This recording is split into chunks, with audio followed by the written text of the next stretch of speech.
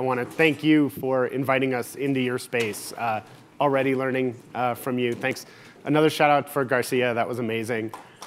And a shout out, like it's an amazing crowd to look into. A special shout out to all the queer and non-binary and trans folks out there. It's nice to see some friendly faces. Woohoo!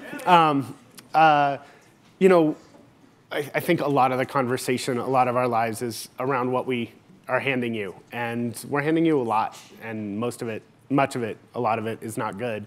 And I think the best thing we can do is try and help as we're handing off this world, go, here's this we messed up. Yeah, this isn't working so good.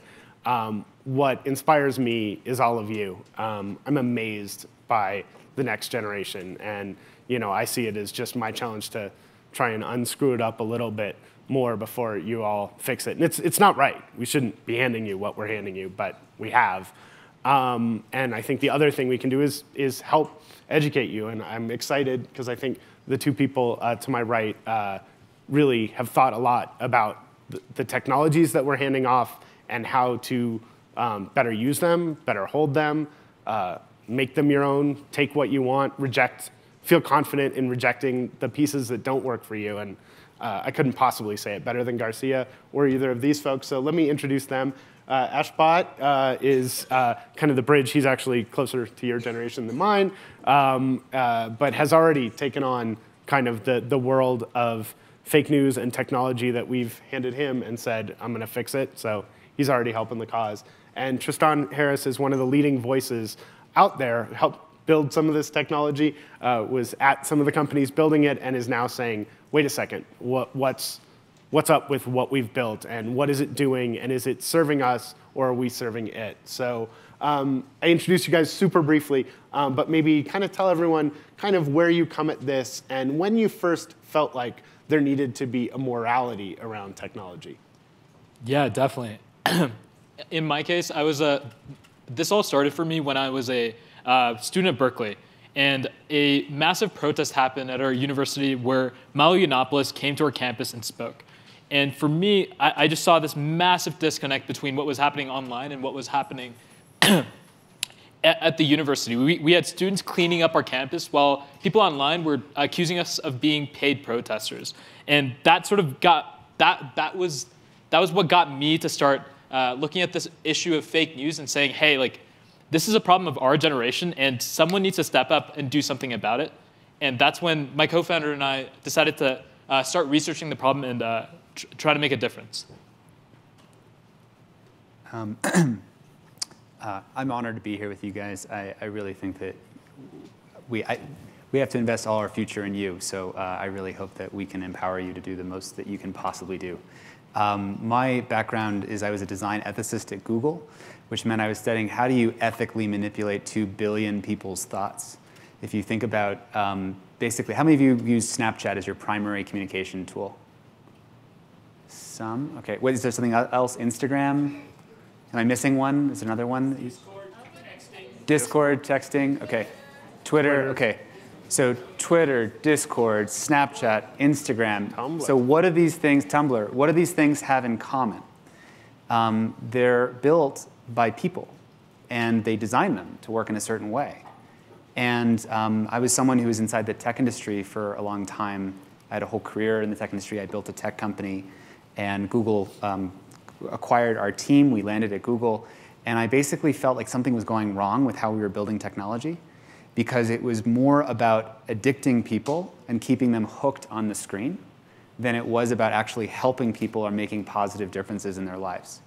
Because behind Instagram, Snapchat, YouTube, Facebook, are 1,000 engineers who go to work every day, not because they're evil or they're bad, but their business model is to capture attention.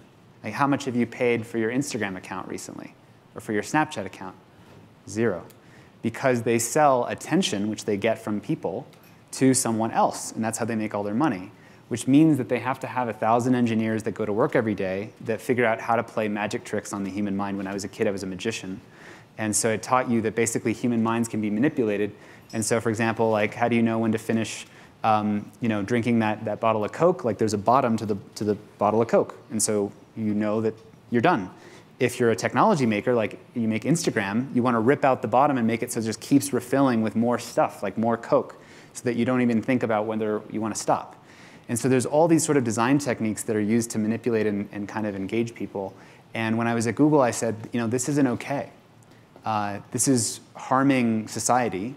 And we have a responsibility to do it. And so I'm eager to talk more about that later, but just wanted to introduce my background. Awesome. Thanks. Well, let's start with the concept of fake news. We did, Axios is a fairly new news site. We're like a year and a half old. We had a survey with SurveyMonkey out today that like 90% of Republicans think that the media that they read is intentionally misleading and wrong. And the numbers aren't that much lower for independents and Democrats. We live in a society where it is literally the case that we live in two different worlds. People are more segregated physically than ever. They're more segregated digitally. And we don't even agree on the facts. How big a problem is that? And what are some of the solutions? Yeah, to go to the point that you just brought up, one of the things that's incredibly scary to us is how the truth has become very subjective in the sense that depending on who you are and the context that you have, you tend to look at stories in a certain way. In terms of approaching solutions, the way we've approached misinformation being spread on Twitter is looking for automated behavior and looking at amplified voices and sort of calling those out. Not necessarily saying, hey, this is fake news, but rather this is misleading and is being amplified. And how do you find that? What are you spotting, and when you spot something, what do you do? Yeah, so our philosophy is that we want to empower people online and protect them from being misled by misinformation. And so one of our first products was a product called BotCheck.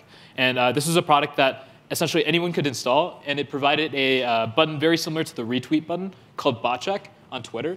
And essentially, you could look at any tweet, and if you were worried about seeing a voice that was amplified and was misleading, you could click a button, and at the click of a button, we would tell you that, hey, this is a bot or this is a human.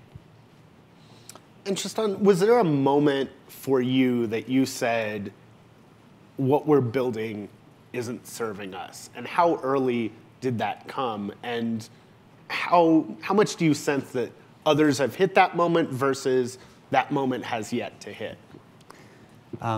Yeah. Well, it's interesting when you're inside of a system where you have thousands of people who go to work around you doing a particular thing, and then one day you wake up and you kind of look around and you give things a weird look and you say, is this right? Everyone else is doing it. Everyone else seems to think it's OK. And yet, I sort of felt basically back in 2012 or 13 that there was a problem. And I felt really insecure about it because I thought if there was a problem, surely one of these other thousands of smart Google's filled with smart people, right? There's like PhDs and super smart people work there. Surely someone would have spotted this if there was a problem. And what I found out was, and also I thought, if they'd spotted the problem, surely someone else, it was their job to work on it, right? And then I basically realized, I made this presentation. I was feeling really insecure and kind of afraid. And I made a presentation saying, hey, I think that technology that we're building is creating a public health crisis around loneliness and addiction. And it's shaping the next generation because people check their phones 150 times a day. There's about 2.2 billion people who use Facebook, by the way. That's about the number of followers of Christianity. 1.9 billion people use YouTube. It's about the number of followers of Islam. So if you just think of the surface area from the moment you wake up and do this, you undo your alarm, you're like jacked in because thoughts start streaming into your head that you didn't even choose. And so when you just recognize how much influence that is, I thought that it was someone else's job at Google to ask that question. And I made this presentation saying, hey, maybe there's a problem here and we should solve it. I sent it to 10 people for feedback, this little presentation. It was a slide deck. And I found out that it spread virally to 5,000 people, 10,000 people at Google the next day. And so it spread throughout the whole company. And I felt like, oh my God, I'm going to get fired. And I thought that this was going to be the end of everything. But actually, people's response was really positive because they agreed that there was a problem. And it was really weird that you could be in a situation where everyone would kind of agree that there was a problem, even though no one had been doing anything about it. And so that's the message that I have for you is sometimes there's a really important job to be done. And you might think, oh, that someone else is going to solve that problem. But what if you're the one that needs to solve that problem? Because I didn't know that that was the case for me. So I want to get a sense of how you guys view it as a problem or not. But before that, I want to just put out, I'm acknowledging it's a problem for me. I have 3 phones because I'm always writing about it. I spend my entire life on my phone. So I'm guilty. So before I ask all of you, but I'm curious, how many of you guys are all on social media, right? Is there anyone that's doesn't use their smartphone? One? Okay. How many in the room think they spend too much time on their phone? Okay. How many people like what they do on their phone? How many people feel better after they're using their phone? Okay. So I could ask these questions for a long time, but I think that helps get a sense. I mean, I feel very similarly. I use my phone all the time. I like using my phone. It doesn't actually necessarily bring me happiness. So I'm in the same boat. Everyone here is in the same boat. What do each of you recommend? Like, what are some ways we can start to question our use, change it? I don't think, who actually wants to give up their phone? A couple. Wow. But most of us don't. But how many of us would like to use it better and feel like we were more in control? Okay. Luckily, we've got some really good people up here. Tristan, he runs a thing called the Center for Humane Technology that's all about that. You guys aren't about confiscating phones and bashing them. You're about... Yeah, the point isn't that we want to get rid of technology or go back in time. It's just we need to design it to be humane. You know, it's like you can humanely treat an animal, which is you treat it with respect and dignity, and you care for it, and you are compassionate. Or you can not treat it humanely. You can treat it inhumanely, not treat it like it's human or with dignity, respect, compassion. So, I mean, you know, there's sort of the tips and tricks how to use your phone better version of this conversation, which is you can turn off notifications and set your phone to grayscale. Did you know that, by the way? You can actually set your phone to grayscale, which means that when you look at your phone, you don't see colors anymore. And when you do that, it's like it's subtracting it's like if you're a chimpanzee, then you look at your phone and it's a banana, you're like subtracting the bananas out of the phone. It like makes it a little bit less appealing. And these are some small things you can do. If your phone's buzzing against your leg a little bit less often by turning off notifications, that can help. But the thing that we've been advocating for is not how to better use existing technology. We were actually willing to say, do we have to change the whole thing? And that's our mission, is to change the whole thing. And we're starting to see some progress. Google and Apple have both come out with tools that are better at helping parents manage their kids' usage. But the piece that gets the least attention is the fact they're actually designed to help the adults better use their own technology. Yeah. And so just to give you some background on that, when I was inside of Google, I was trying to help them change their products, change Android, which is like half of mobile phones, to respect people's attention so that people didn't get as many notifications, so that you didn't get as addicted, and show people how much time they spent, things like that. And I worked for 2 years within Google to try and get them to do those things. And they didn't do it. And they didn't do it not because they were evil or they like wanted to profit hungry or something like that. There just wasn't enough public pressure. And so I actually left to try and create kind of a public conversation about it. And after 3 years of that, I was on the television show 60 Minutes about a year ago, if you guys have seen 60 Minutes. And 1 year later, Google and Apple are both launching a whole bunch of features that are around helping people manage their screen time better. And so it's pretty remarkable that if you're using these systems and you feel, man, I'm addicted, and you feel like maybe it's just about changing it how I use it, but what if we could change it for everybody, you know? So I want to get to all of your questions because what you have to ask is really what's most important. But I wanted to ask you, you guys have been looking at a narrower set of problems, Twitter and bots. How much do you think this problem is going to get worse? Just to throw out a few things that are coming our way. We already have pretty good Photoshops. It's hard to tell a fake photo. Pretty soon, you're going to be able to make any person a video that realistically looks. I can have Tristan saying, we need to use our smartphones more. I can have you saying, I am not a bot. All this stuff.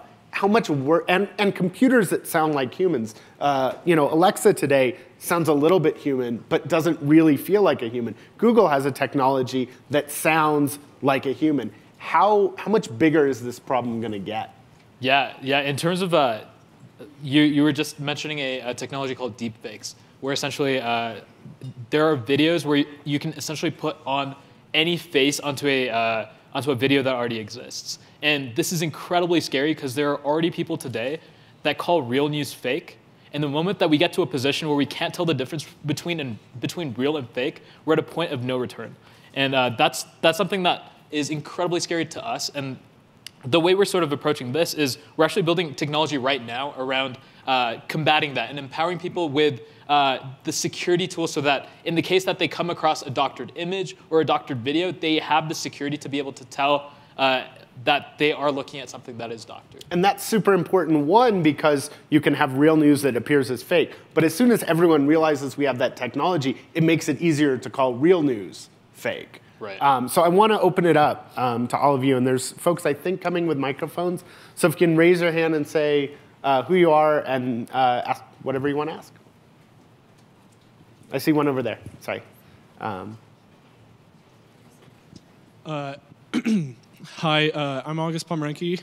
I'm here with some of my friends from our organization down in Grand Junction, Colorado, Grand Valley Students United, and we're focused on a lot of different things. I was just going to ask, how do I check my own feed for its credibility, and how do I determine whether or not the news that I'm being given is true or not? Great question. Yeah, so within RoBhat Labs, we're actually working on a couple initiatives around fake news itself. In terms of a couple insights that we've come to recently, we found that images are actually some of the best indicators of whether content is misleading or not. You can actually look at the context of the image and use that to essentially understand whether the content itself is misleading or not. So with this insight, we're actually building a tool right now called SurfSafe, which we plan to announce next month around exactly that issue. When you're browsing Facebook, when you're browsing Twitter, when you're on any site, we'll be able to tell how misleading content is based on the images that are actually in that news story. Cool. Other questions? Over here. Hi, my name's Chriselle, and I have a question about technology and how it relates to adults who are older than us. So I find a lot of the time the conversation around this is about young people as if we are somehow more susceptible to misinformation, when actually I found that older adults, my grandmother, a lot of great aunts, whatnot, they're the ones who share posts that are very obviously false and who believe them. And how are we addressing those issues in that group that's somewhat less aware? I mean, I think it's a great question, and my observation is I would agree. I think your generation has grown up with this technology and already kind of knows its limits better than the generation that created it, and definitely better than the generation that's trying to adapt to it. I mean, I send my parents to Snopes when they send me the scams and stuff, but what do you guys have other tips for, and maybe, I think some of it is shifting the conversation back and not being afraid to say, we're not actually the ones with the problem, you guys are. Yeah, I think a question that we all need to be asking is, how do we know what we know? Most of what we know, we think we know it because other people told us that. And if you actually ask the question, like, how do I know that for sure? There's a whole field of philosophy that's just about that.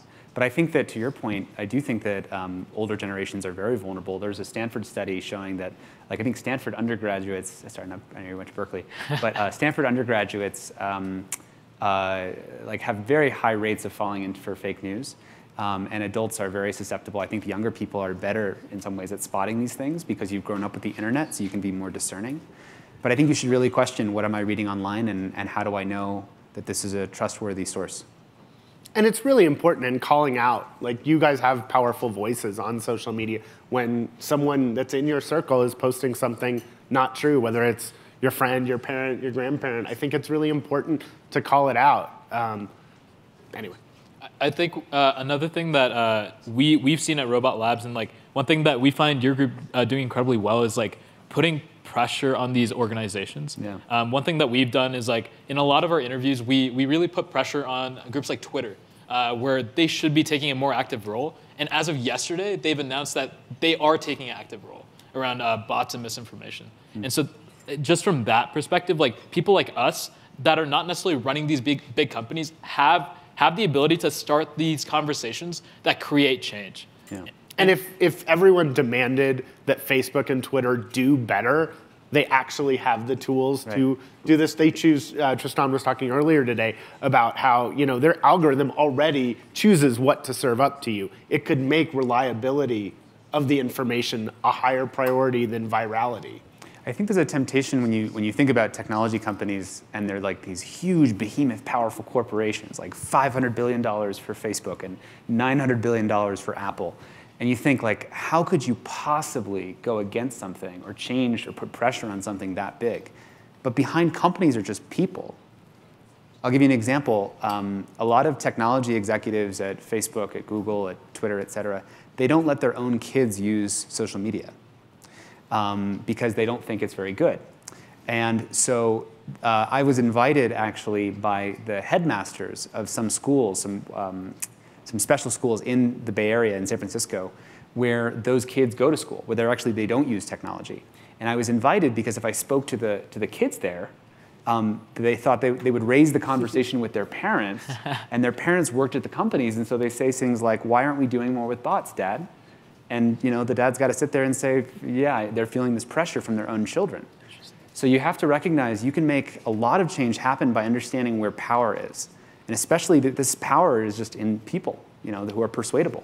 Awesome. I think we have another one over there. And then okay, next up front after. Yeah, please. Oh, cool. Hello, my name is Chris Ryerson. I'm from the Aspen area. My question relates to some gaps in this conversation that I'm hearing so far, in that we have talked about how Facebook can customize a feed for you and choose what you have. But for our generation, the generation below us and older people, we're all at risk from social media sites like YouTube giving us recommended videos or having ads on our videos that push an agenda. For example, I am personally interested in World War II history, and I also hate Nazis, but also there have been several neo-fascist ads on my videos because I look at military history.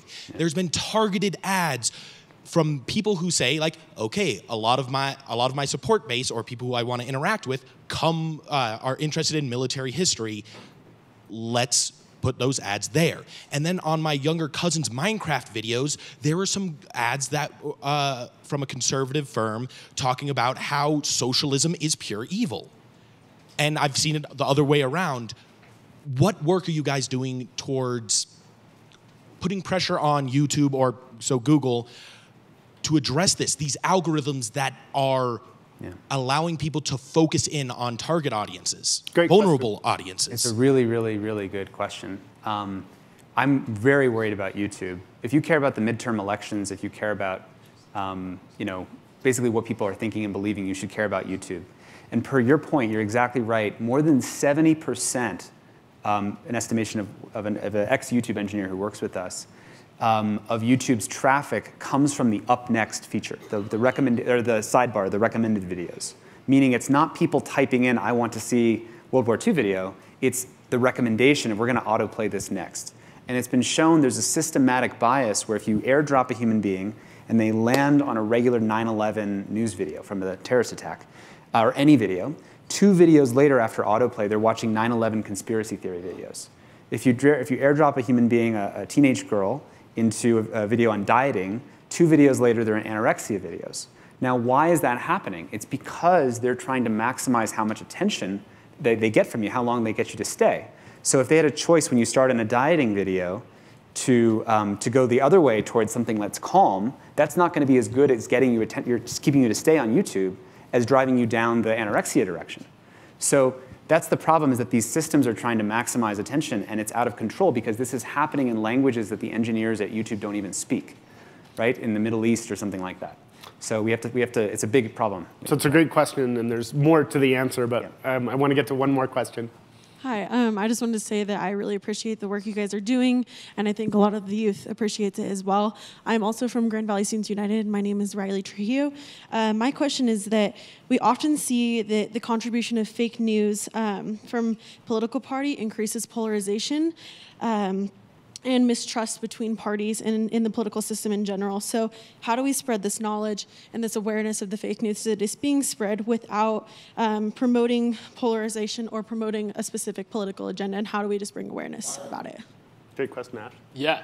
On that point, one thing that we found incredibly, or one thing that we've been terrified by is how we've been seeing actors actually try to polarize users of certain social media sites. For example, on Twitter after the Parkland shootings, we saw hashtag gun control now get amplified. And that to us was incredibly scary, considering that other hashtags like hashtag mental illness were not. And as a byproduct, the conversations became a lot more polarized.